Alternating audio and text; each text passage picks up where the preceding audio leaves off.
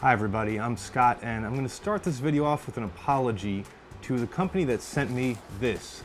It's a solar motion sensing light from Divine LEDs, and they sent it to me about a month and a half ago, and I'm just getting around to doing a review now.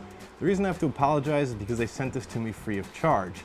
Now I told them that the fact that it was free would have no bearing on my review, whether it be good or bad, but I told them I would definitely do a review, and it's only fair that if they send me free stuff, I at least keep my promise as far as that goes. So, sorry guys, I'm sorry it took so long. Came in this nice bubble envelope, and wow, it's smaller than it looked in the pictures, I gotta say. It says on here Vont. I think that used to be the brand, now they're called Divine LEDs. You can go to divineleds.com to find them. Again, I'm not endorsing them, at least not yet, because I haven't actually checked this out and seen what's inside.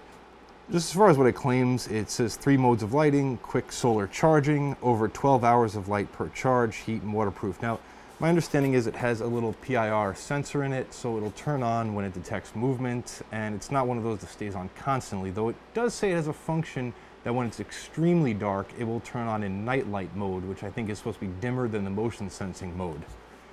And it looks like it's pretty easy mounting. It's got a screw hole on it. I'm wondering if it'll come with, yeah, so it has these little standard sort of drywall anchor type things and a little eyelet. I'm not really sure what that's for, but we'll find out. And inside the packaging, I guess I should do it for this camera. Inside the packaging, we have a little instruction booklet type thing. Oh, hi, I'll be your manual for today. I like that. Okay, so there's not too much to the operating instructions, as I would expect. It says unlocking and activation. The internal battery is locked by the factory for safe shipments. Users must use a supplied key pin to click the on-off socket. So I'm guessing that's what this little guy here is.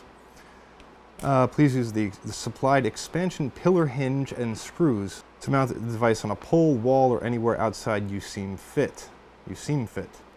Solar panel charging, please make sure there's nothing interfering with the device getting enough sunlight to charge, and the light will turn on for 30 seconds if it detects any movement within 3 meters. So that's pretty cool. So it's just a basic motion sensing light. Warning, keep the device away from fire in order to avoid explosion or leakage. Any severe shock to light is not recommended. No shit, I mean, don't go throwing it on the ground. No one except professional technicians should attempt to disassemble the light in order to avoid damage. Well, I'll be disassembling this light, so you can call me a professional, even though I don't get paid for this shit. Alright, and at long last, here is the light itself. It says Vont on it, not Divine LEDs, but again, name change. So it looks like it has 4 surface mount LEDs under resin.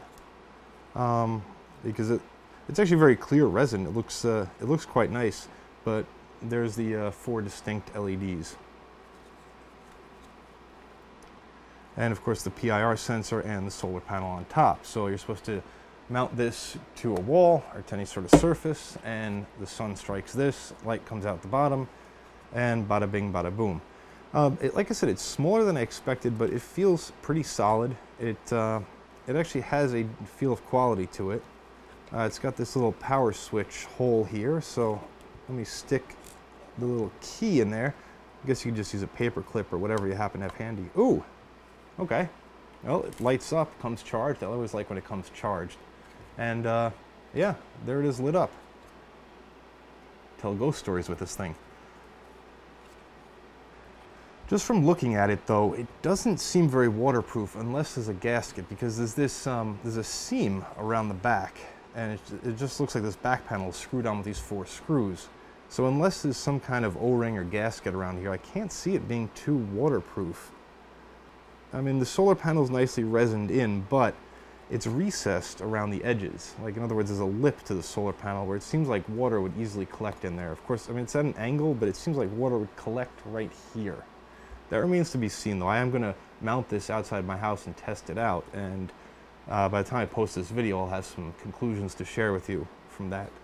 Hopefully we'll get a good rainstorm in the meantime.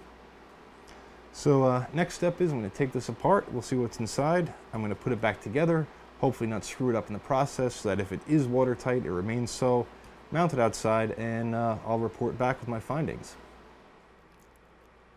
The back is held on by 4 screws with heavy threads that are driven into the plastic of the case. With the screws out, the back falls right off, and there is indeed some waterproofing in the form of a U-shaped gasket set into a channel surrounding the internal components on the top and sides. A medium-sized flat lithium cell under the cover is held firmly in place by the pressure of the cover against a foam pad. You can see indents on the foam caused by the ridges on the inside of the cover plate. Under the cell is a very small circuit board with extremely fine wiring, especially those going to the LEDs. Here's a close-up in more detail, and it appears that the wires are perhaps insulated with lacquer or some other very thin coating at any rate. The circuit board is fastened with 2 small screws at diagonally opposite corners. The circuitry is fairly simple, with notable components on the front being the passive infrared sensor, the power button, an 8-pin chip, and a 6-pin chip. There are the usual sorts of support components, resistors, capacitors, and even a Zener diode, and what may be a voltage regulator or transistor labeled X03V15. An internet search didn't turn up anything on it though. For your reference, the 8-pin chip is labeled 8830BV4L1C, but again that didn't turn up any info on Google. Just based on how it's wired, I'm going to take a guess that it governs the charging of the lithium cell. You know, setting charge current and voltage and providing overcharge and over-discharge protection. The 6-pin chip may be a voltage regulator involved in the charging. But anyway, I'll leave the really detailed circuit analysis of LED fixtures to Big Clive, who actually knows what he's doing. You can check out the even larger images of the circuit board on my site, s.co.tt, if you want to check things out for yourself. Around the back of the board is some more support componentry, and what is probably the mastermind of the whole operation, an unlabeled 14-pin chip. I'm guessing it's some kind of microcontroller, but beyond that it'll remain a mystery for now. Overall, the board seems fairly well laid out, and it seems to be well manufactured. All of the components are nicely aligned, and the soldering is very neat and orderly for the most part. I mean, there's basically 3 major things going on here.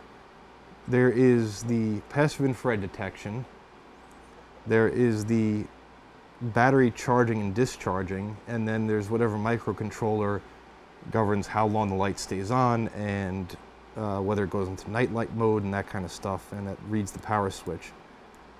Now, just by the looks of it, there's no screws on the back that are obviously holding on the solar panel or the LEDs, so I'm guessing that those are either just resined onto the surface of the plastic or they're just one module that's glued in. I think I won't take those off until after I've tested this out outdoors, because I don't want to risk ruining any kind of water tightness it might have.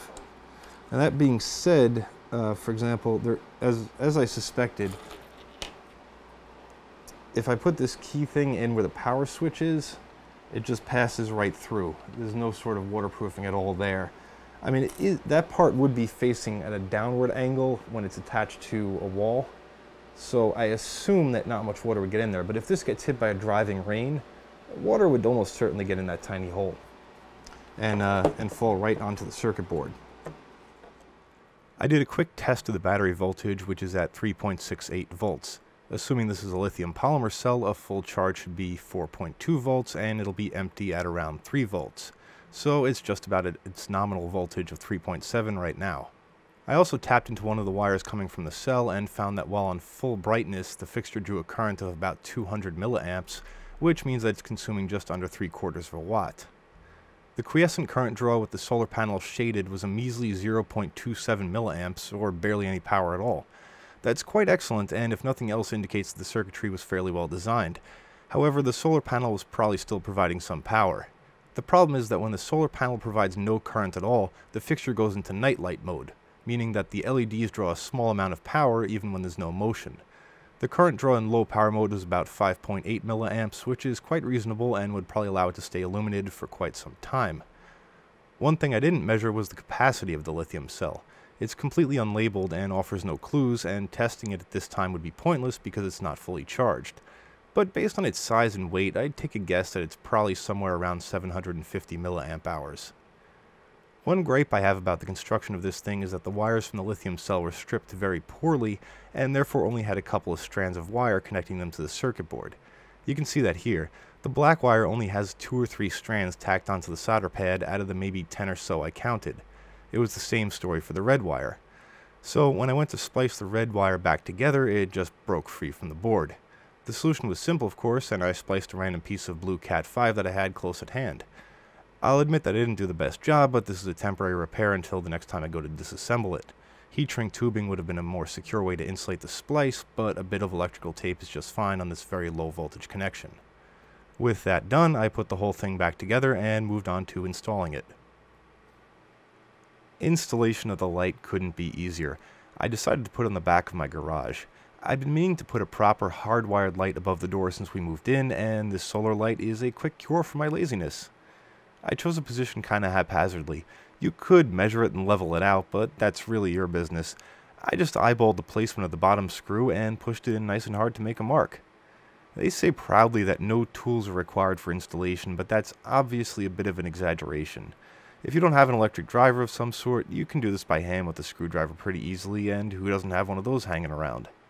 It stays in place with just the bottom screw well enough to get the top screw going, which drives into the hole on, well, the top.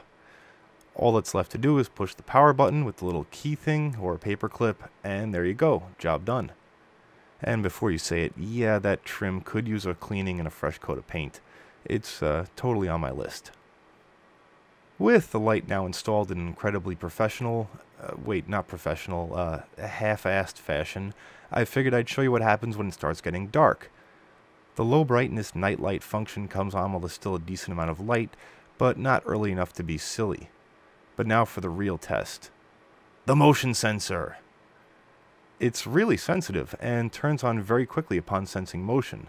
That's a good thing as far as I'm concerned, though I am interested to see how many false activations it gets from animals and random wind-blown stuff.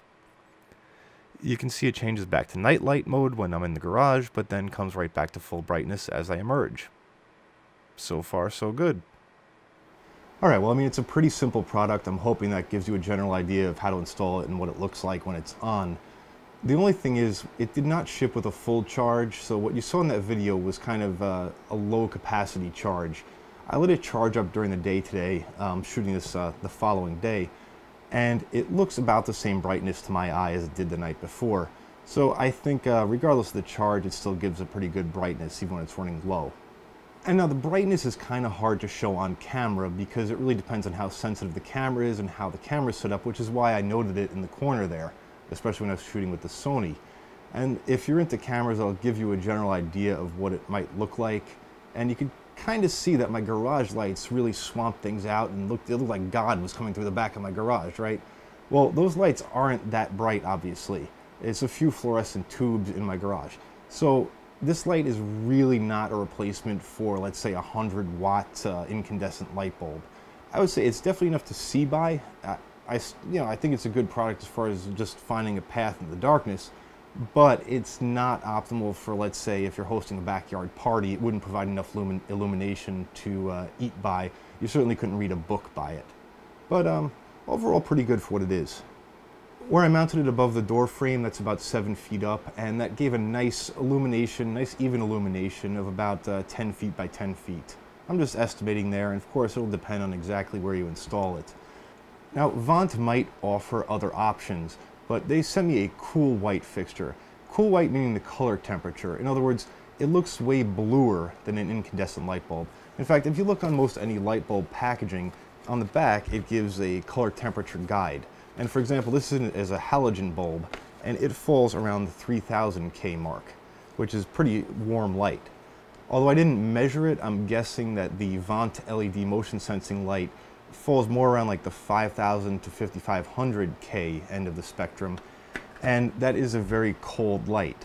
So if you're using it alongside garden lights that, let's say, have incandescent or halogen bulbs or even warm white LEDs, it's going to look out of place. In fact, you probably noticed that my garage lights looked very yellow in that shot, and the motion sensing light looked fairly white or even a little bluish.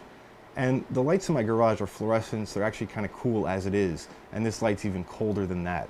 It kind of has a moonlight sort of look to it, which is nice enough in the backyard where I put it, especially since there's no other lights around usually. But like I said, if you're integrating it with another lighting scheme, you might want to go for a warmer option, or depending on what lights you have right now. Overall, it's a good light.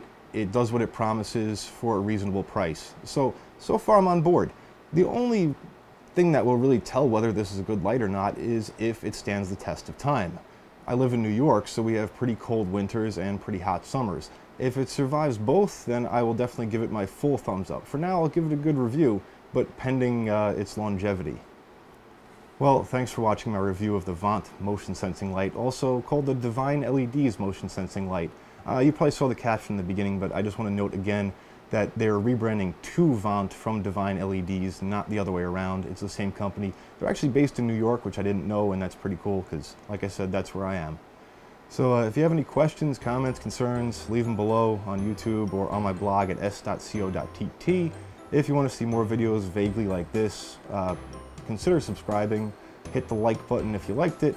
Hit the dislike button if you didn't. I don't care. I don't make money off this shit, so even if the video is terrible, whatever. Anyway, have a good night.